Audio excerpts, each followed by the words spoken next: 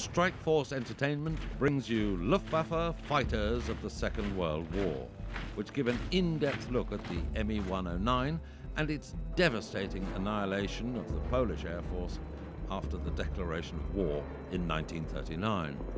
Though technically brilliant, the Me-109 suffered many problems. The RAF managed to capture one and test it.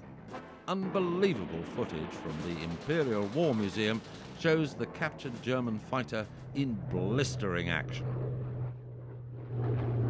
Messerschmitt also tried a new concept in fighters with its twin-engined Me-Bf-110 and Me-210, which could be converted from fighter to light bomber.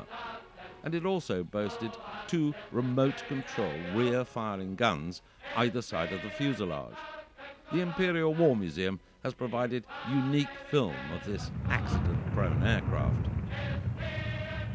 However, the Me-410 was a great improvement. Luftwaffe Fighters of the Second World War has rare colour footage of this unique aircraft. The Focke-Wulf 190 is legendary. Again, the vaults of the Imperial War Museum have provided stunning footage of a captured FW-190 in the hands of the Royal Air Force. German Luftwaffe bombers with names such as Junkers, Heinkel and Dornier brought fear and trepidation to the hearts and minds of the civilized world in the late 1930s and early 1940s. Luftwaffe Bombers of the Second World War gives a detailed look at the twin-engined Junkers Ju-88, and brand-new footage from the Imperial War Museum puts us right in the cockpit during a stunning engine failure sequence. Heinkel's He-111 bomber also boasts very detailed cockpit sequences, demonstrating the latest German bomb sight of the time.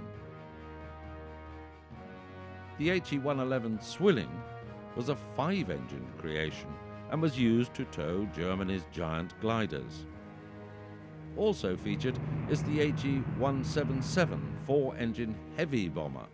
Unusually, the engines were paired together and drove one propeller each, giving the appearance of a twin-engined aircraft. The screaming Junkers Ju-87 Stuka dive bomber is prominently featured in Luftwaffe bombers of the Second World War. Both the A and B type models are looked at in great detail with stunning graphics and new footage from the Imperial War Museum.